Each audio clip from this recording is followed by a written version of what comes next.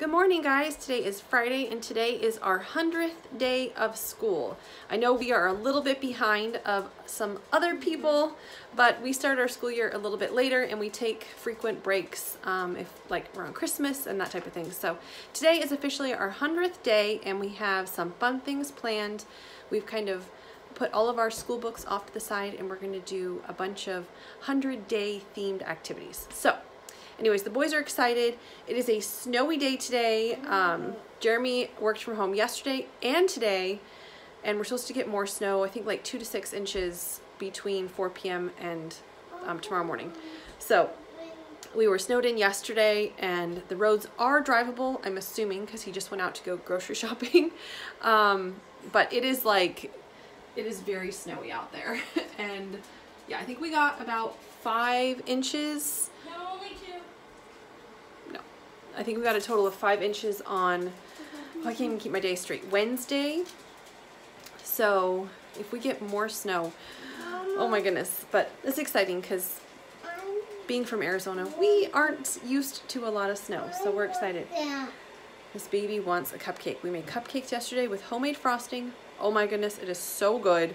But he thinks it's a muffin and he wants it now. And I'm like, no, you have to wait. It's a cupcake. So anyways, I'm gonna make some tea and then we're gonna head downstairs and get started.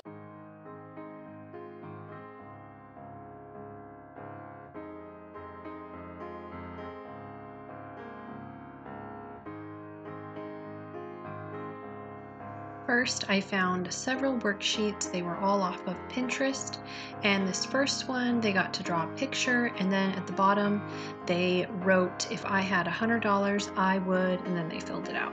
So they both had a lot of fun with that, and they turned out really cute.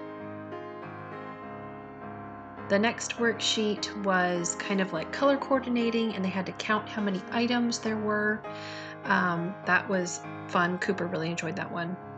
Then the next one, I just kind of made this up. Cooper, my 6-year-old, loves stringing like Fruit Loops or cereal onto thread. So this one, they had to count out 10 rows of 10 and then string them onto a piece of yarn, and then they got to make a little necklace, which turned out to be way more than I thought it was going to be, but they both really enjoyed that.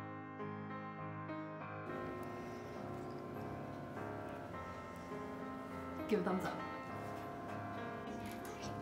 Next, the boys worked with their links. They actually got these for Christmas, and I love them, but they again counted out 10 rows of 10, and then they linked them all together. They had to make an estimation as to how long, like how far it would actually go with 100 links, and then we actually measured it to see how long it was and how close their predictions were.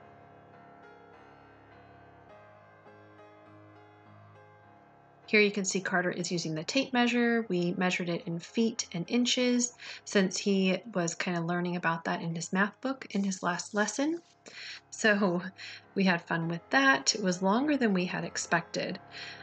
My husband made us breakfast sandwiches and we thought, hey, this is a good opportunity to weigh it. So we weighed it in grams since that again was something Carter was learning in his math book. Next, we did this little prediction, an actual worksheet of 100 drops of water. So I just had a little eyedropper. The boys got to make a prediction as to how full the cup would be and then test it out. The next thing we did was we had some leftover Valentine's Day hearts, candies. So they each counted out 5 rows of 10, and then we had 100 together between the two of them. We put them in our scale, and then they had to find items around the room that weighed about the same amount as 100 hearts. So they had fun doing that, finding different items. Some of them worked, some of them didn't. But here Cooper this was quite interesting to actually watch. He was weighing out the pencils and pens. He realized, oh, there's too many, so he started to take some out. He had to figure out how many were supposed to be in there. It was really cute, and he figured it out. They really enjoyed this activity a lot.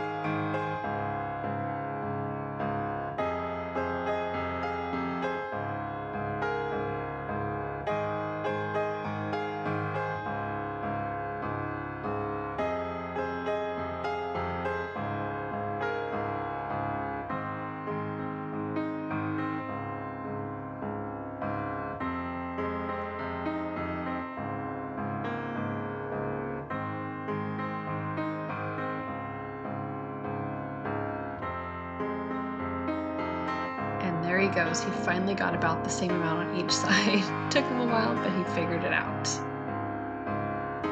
Then it was Carter's turn, and he was using our little beat sticks for the music activities that we do, and he decided we needed 3.5, not 4, so his didn't quite work out perfectly.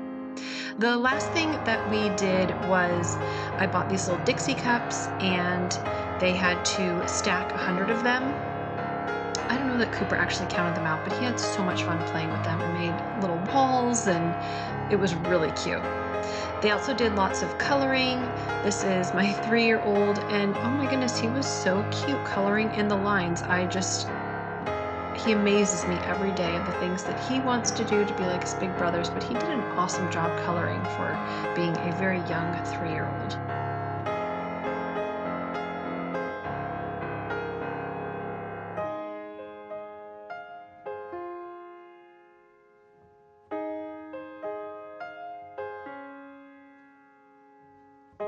And then the thing that the boys were looking forward to the most were decorating their cupcakes. We had made cupcakes, and we put the number 100 on them with a Twizzler and a couple of gummy lifesavers, and they were delicious. So those were our activities that we did on our 100th day of school. I hope you guys enjoyed and got some good ideas. Thanks so much for watching.